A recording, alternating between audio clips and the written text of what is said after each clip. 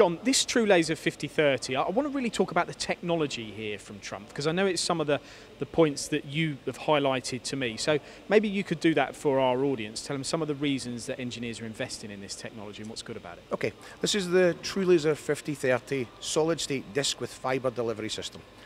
The reason I emphasise that is the laser source is a disc. It is not a traditional fibre optic that you will find in a range of other suppliers. And how many people use that sort of technology? Well, the TruDisc has been along for quite some time, and we used it, I would say, a good 15 years ago for laser welding, before the beam quality became good enough for 2D cutting.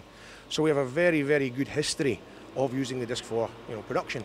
It then came to the market in about 2012. We rolled it out to the 5 series at 3 kilowatts, and today you can buy this machine in a format of 8 kilowatts. So the growth has been pretty fast. So what value does the disc add? How does it? What's the benefit?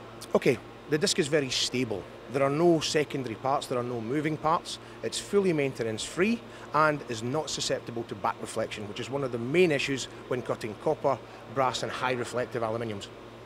Okay, now tell us about the markets that these machines are going into, because I think one of the demonstrations we've seen before is the 40mm stainless cut that you can do with this machine, which you've even said yourself isn't something everybody's going to be doing, but what it does do is demonstrate the capability of this technology from TRUMPF, correct?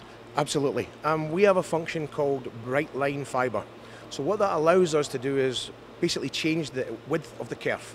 So from a small kerf width to a larger kerf width, that allows you to get thicker materials out without the old hammering through of the sheet. So with the bright line functionality, we can also demonstrate the range and thicknesses of materials that this can handle. And what are those ranges of thickness, and what are the materials that you can use productively on this type of machine? Well, all the materials you will find a laser cutting company supplying. So mild steel, stainless, aluminiums. So you're 25 in aluminium, 25 in mild steel, but as we've seen here on one of the samples, we can happily go up to 40mm on stainless, copper and brass, not a problem. And you do have a lot of success with this machine. You've sold a lot of them, haven't you, in the UK? Why do you think that is? Why are TRUMPF selling a lot of TruLaser machines with the bright line fibre? Cut quality. Basically, there was always the argument of CO2 versus fibre, and the bright line technology has now brought the differential in cut quality a lot closer. So if you wanted a machine to cut from 1mm to 25mm on mild steel with excellent cut quality, this machine is capable and comparable to the CO2. If you were cutting 10mm stainless to 25mm stainless and your cut quality was acceptable to your customer range, this machine will do that also. So it's a mindset change. So you've opened up new markets and new opportunities to TRUMPF as a result of what you can deliver on this machine. Well, absolutely. The traditional CO2 user is looking at the cut quality across the range of materials, and he may cut one sheet of 25mm stainless, every other month. The range of materials he generally cuts could be between 5 and 15. So the fibre laser, with its low running costs, maintenance free and high production, is a perfect fit. And I've got to ask you, John, what have you got in your hands here? Because I know this is a latest innovation as well from TRUMPF. Thank you for asking that question, Paul. This is in relation to the 5038 kilowatt, and this is our new nozzle design.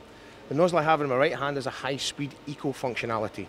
There is a lot of emphasis in the marketplace on nitrogen usage. What the nozzle on the right-hand side does is compress the nozzle gas consumption locally and reduces gas consumption by 70% and increases your output over a certain range of materials by as much as 100%.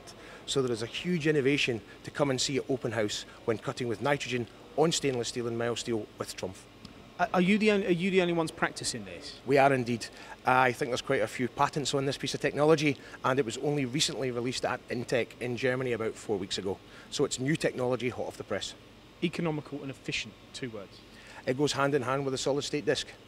Less gas, more parts per hour, cheaper to your customer and end user. And you're an area sales manager, correct, for TRUMPF? Allegedly, yes, I am indeed. So you're travelling around engineering companies, fabricators, laser cutters. Is there a lot of people that don't understand that your machines are capable of what we're talking about here and now, and don't even explore this as an option, and they go straight for a CO2, for example? I think our jobs as area sales managers now is more about the consultancy of what the customer is trying to do. We have an entry-level fibre machine at 2 kilowatts. So we have a huge range where customers will say, okay, I had a 5 kilowatt CO2, have you got a 5 kilowatt fibre? and it may be for different reasons other than productivity. So our jobs now seem to be a lot more involved in giving you a consultation period really about this is the cut quality you can achieve on your materials, these are the machines that we can offer. What would you like, Mr. Customer? So there's a lot more to discuss nowadays rather than just one in, one out. Yeah, well, this machine can do much broader applications. From the application range is still there between the CO2 and fibre. Don't let the fibre take you off in a direction you don't really want to go. It's about productivity and cut quality. I would say that the definition and cut quality also is more geared towards your stainless and aluminium. If you want a mirror finish, CO2 is still king on the thick end. But if you're looking for a general job shop where the cut quality is not a finished product, or the customer is happy with that cut quality, this machine will do it all for you. We always look to learn things from doing our videos, and I think I have today, so thank you, John. Not a problem at all. Good to speak to you.